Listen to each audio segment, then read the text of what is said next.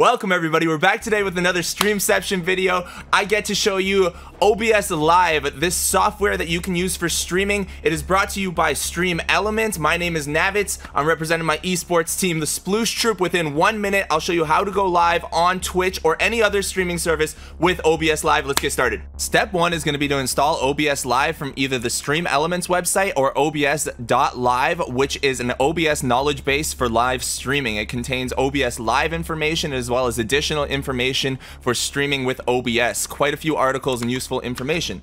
Then, once you install it, you're going to be back here, except for this part of the screen is going to let you log in with Twitch, and that will give you access to the toolkit that StreamElements has made available for streamers. The toolkit from StreamElements includes things like a dashboard, theme gallery, overlays, chat stats, activity feed, media requests, profile pages. You can set up revenue, tipping services, a loyalty system for your viewers, modules for your chatbot, chat commands, spam filters, timers, and a state-of-the-art overlay editor that allows you to choose from hundreds of themes or start from scratch so you can build yourself a theme that looks like this. But first, you're gonna go ahead and do the auto configuration wizard. Let's get started. Optimized for streaming. Next, connect to Twitch, use your stream key. I'm gonna click this link button. It's gonna open up my Twitch page. Don't show your key to anybody under any circumstances. Post it back in here. Click next, take a look, apply settings. Wow, we are ready to go live. All I have to do is click start streaming. So technically now you can go live with OBS Live, but we would just be sending a blank video signal until we configured some sources. Let's figure out how to use all this stuff, what these components are, and then soup it up with some StreamElements tools. On the left hand side, we have an activity feed. On the right hand side, we have a chat, and below that we have media requests. These are 3 StreamElements components. The chat is your Twitch chat. The media requests, I will go into a little bit more detail later. It is like song requests and things like that. And the activity feed shows you recent things to happen in your channel, who followed, subscribed, hosted, and you get the ability to pause, skip, mute alerts and reload overlays. You can also move these around and rearrange how everything goes. You can do that with the other components in OBS Live as well. You can drag and drop them around and rearrange them if you want things to be in different places. Now your scene, that's all the information at the bottom left here, and that's what you see in the middle. In the middle here, this is your scene. Your sources are things that you can add to each scene. So in this scene, I have a video capture device, which I just turned off, and I have a display capture device, which I just turned off. You can see they disappear. Once I turn those off, I can move them around, or alternatively, I can lock it and not be able to move it around. So if I click here, I'll click on the background source and not be able to click on my webcam source. That is how you kind of build your overlays for your stream. Now, when you want to make a separate scene, why would you want to make a separate scene? Well, you could play different games, for example. Like if you played Dota 2 and Fortnite, you would want to have a different scene for different games.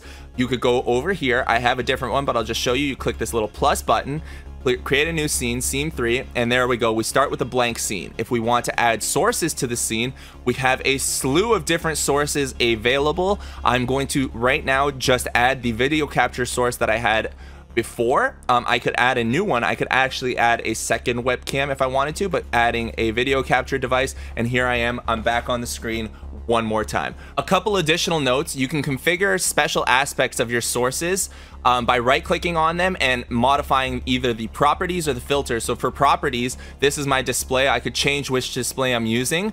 Or in my video capture device, if I went to properties, I could set custom settings. I did that here. I set a custom resolution. The default resolution was square. I set it to 1080p. And I have also done an additional thing for my webcam, which is applied a filter. If I take my filter off, as you guys can see, I have a green screen behind me. So all I have to do is click down here, add a filter. There's a numerous options that you can play with if you want to get into it, but when you have a green screen, you add the chroma key, add it back. Oh, it already exists. I'll just turn it back on. I'm sorry, it's the same name. That's fine. We're back on, and that is how you have your filters. Next, below me, I have the mixer settings. Those let you set your audio configurations, and then scene transitions. This is when you switch from scene to scene. It creates a cool transition, whether you want to set it to cut or fade, or an additional one. You can create your own and import them. I've done that for a replay script that I use. It's pretty cool. We have controls over here, and then at the bottom right, at the very bottom right, StreamElements live support, along with additional information right here that just tells you if you're live, how long you've been live, if you're recording, how long you're recording, the CPU usage, the frames that you're getting. It'll tell you if you're dropping frames while you go live, and it's telling you what your version is down here. You can start streaming, you can start recording, or you can go into studio mode. Studio mode is super cool. Check this out. What this lets you do is make changes to your scenes on the fly without disrupting your actual scene. So you can see there's two versions of what's going on here. If I click scene 2 or scene 3, this one to the left, the audience will not see. I can make modifications here. I can move my webcam around, get it set up, and then transition or switch to the scenes, or I can just turn off studio mode and go to that new scene that I modified. Going into the settings, I'm going to try to do a concise overview of them without being too technical. The general options let you change obviously general information about the program, like the output dialogues that show up, the snapping configurations for the windows, whether you're using projectors, stuff like that. The stream, this lets you configure your service that you're streaming on. So as we can see, Twitch, YouTube, whatever we want. The server, you can automatically set this, which is recommended, or you can set your own server if you know where you live. It's not that bad of an idea to think about it. Stream key, you can click link, get your own stream key. Don't show your key to people, because then they can stream from your account. Now the output, by default, I don't know what it's going to set for you. For me, it has set this. The video bitrate, if Twitch's limit is like 3,500, I think, so you can't go above that unless you're a partner. And if you have bad internet, this will also cause you to lag and drop frames. The encoder, the hardware encoder versus the software encoder, I like the hardware encoder. It uses your video card. The software encoder would use your CPU.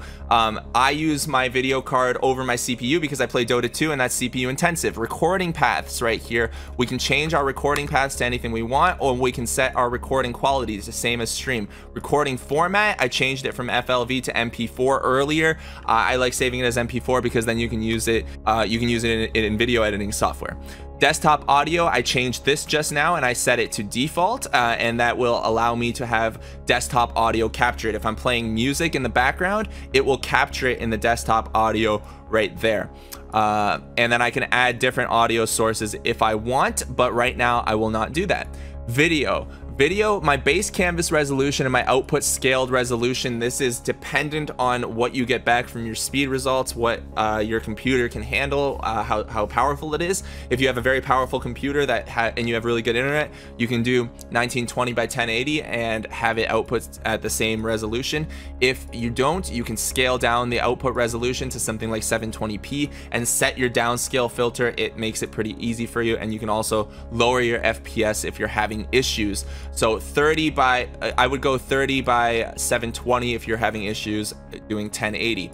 Hotkeys, this is where you can set different hotkeys to switch between scenes and do other things. I only have one set right now because I didn't set up or configure any scenes. And the advanced options, we will not delve into those, but if you guys want, you can check them out.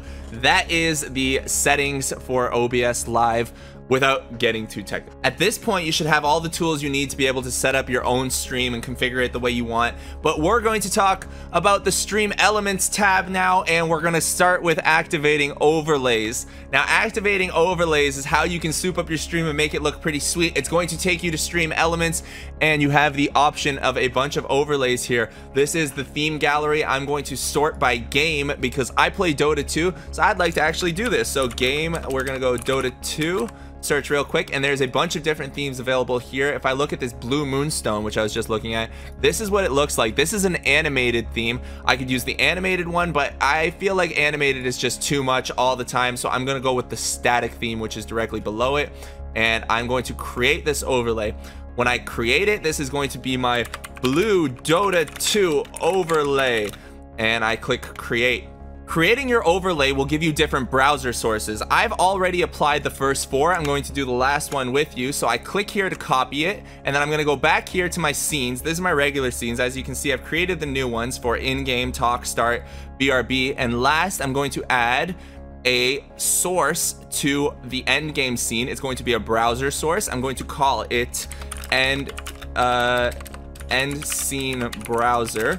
and it will give me the option to configure a browser source. I will paste the URL that was copied, and I will set my width and height to 1920 by 1080 because that 1920 by 1080 because that was my base canvas resolution. And now I have an end game scene. As you can see, we also have a be right back scene, which is pretty cool. We have a starting soon scene, which is counting down right now.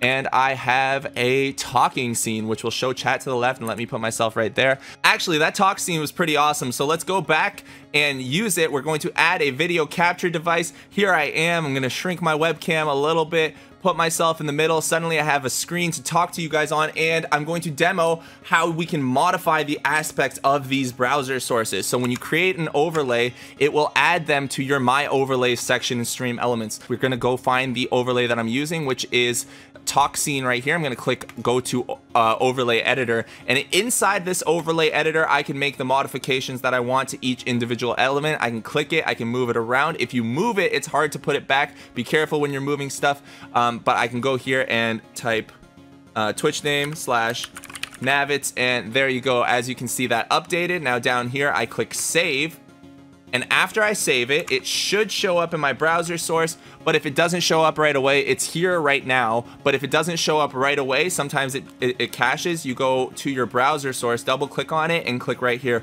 refresh cache of current page. It will force the page to refresh and bring all of this back in.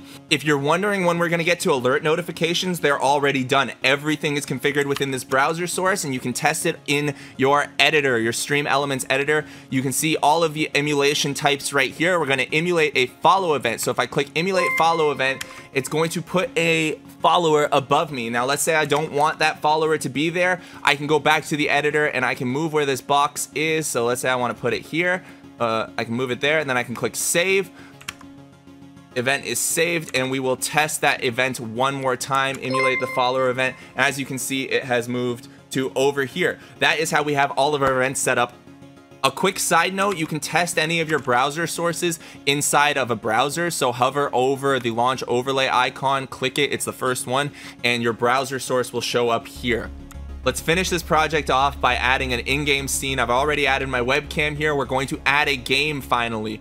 What you do is you add a source, you go to game capture, and you select, you type in the name of the game. Mine is Dota 2.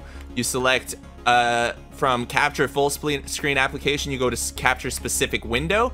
The window should be available in the window list underneath, and there is Dota 2 as you can see. So when I click OK, there it is, but it's on top of my other video sources. Great opportunity for us to learn that which elements are on top of which matter. As you can see, this overlay was specifically designed for Dota. My webcam box in this corner, my information box in that one, and information at the top left and top right. Let's see what it looks like if I hide my browser source for a second. So hiding it and then re-enabling it, hiding it, re-enabling it. You can see the difference in the gameplay or the video that your viewers will see. Now, media requests, they can be set up to be either free or paid. If you click settings, they can be free, via tip, free or paid. So if they are via tip, you need to have your tipping configuration set up, and you can also at the same time set up a chat bot. When you click the StreamElements tab, the bot and tipping setup allows you to set up both of those simultaneously. It'll let you put your financial information in and set up your bot. For those of you who've been streaming for a really long time with StreamLabs or using other software, take a look at the StreamElements tab and click import from other services. It will give you the option to import your data from the other services such as chatbots and StreamLabs. You can import the alert boxes, tips, and overlays. We are going to use the stream ending scene that we created to end this tutorial on OBS Live and streaming. I appreciate everyone who came through and checked this out, whether you're a new or an experienced streamer. Hopefully there was some information for you. If you have questions about the video, go directly down to the comment section where I will reply. If you have suggestions for new videos, I'll do that. While you're there, you know, give me a thumbs up and subscribe, all that good stuff. If you have questions about the software questions, go to StreamElements Live Support, where you will be linked to their Discord. On behalf of StreamElements and my esports team, the Sploush Troupe, I thank you guys one last time. One love.